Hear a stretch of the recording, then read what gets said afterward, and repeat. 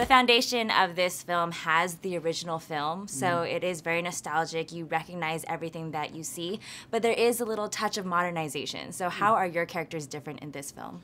Well, I guess, you know, the simple answer is when you put a human face to an animated face, you immediately are going to have more depth, even if you haven't thought about a backstory. But we did. We had lots of time and lots of collaborating with Bill Condon, and we talked a lot about our story and, you know, like the fact that Gaston was a war hero and he protected the town at some point in his teens and late teens, and LeFou was there, and then so we've had this sort of... I'm not quite sure what LeFou was doing. I'm not sure, but he is in one of the period. pictures, isn't he? He is in one of the pictures. He's in one of the murals, like, but maybe he put the... I think he painted it. Yeah, he's like, I know I wasn't there, but I could really use the attention. You know, for LeFou, it was actually a great opportunity because the character in the original, so much of it is defined by the conceits of animation. So he's got his teeth knocked out. He's got animals sitting on his head. You know, for me, it was just about making the character richer, more dimensional, and giving him a really nice arc so that he's... In the original film, he's sort of a blind follower. And in this one, he comes full circle and sees that things may not be what they seem. And that was nice to play. He's kind of smarter. He's much smarter. We said in the original film, he's sort of dumb as a box. And in our film, we wanted to make him dumb as a fox. Meaning he's like one step ahead a little bit. And sometimes more ahead than Gaston. So more ahead than he lets on, yeah. Much more. I mean, within the first 2 minutes of both of our characters being on screen, he's insulted me twice without even me realizing it, you know? And that's brilliant because the dynamic fluctuates from the straight guy. Each of us play the straight guy all the way through it, you know, one at a time. And I love that about the characters because Gaston is really thick at points in this film, like really thick.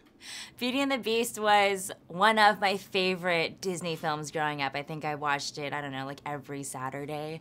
I put in the VHS into my VHS player and watch it. But watching the movie, it was just such nostalgia, and I had this like massive smile on my face as I was watching it, which I never do because I watch movies all the time. But I was just so happy the whole time. So what was it like when you're on set, you are Gaston, you are LeFou, you're singing these very like traditional, very classic songs? I mean, literally, like pinch yourself every day, because for us too, it was a classic. Like it was a movie that defined, along with Aladdin, Lion King, and Little Mermaid, my childhood. So to then bring life to one of these iconic characters and sing the Ashman and Menken songs that I grew up with, it's a dream come true. You know, camera crews, they rarely smile. They're on the set before actors arrive. They're on the set after actors leave at the end of the day. They work very, very hard.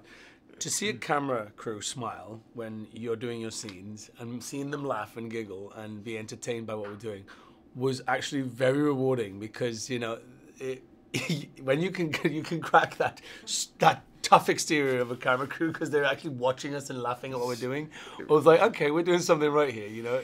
There was a joy that came to the set, and it sort of infused everybody from Bill Condon all the way down to the dresses and hair and makeup, and everybody was just happy to be there, you know? And everybody was doing everything in their power to not clap and sing along. Yeah. Like, that's the other thing. It's like we're making a movie that everybody knows the songs to. Yeah. So they're all like, I want to sing. It's like a Pavlovian response.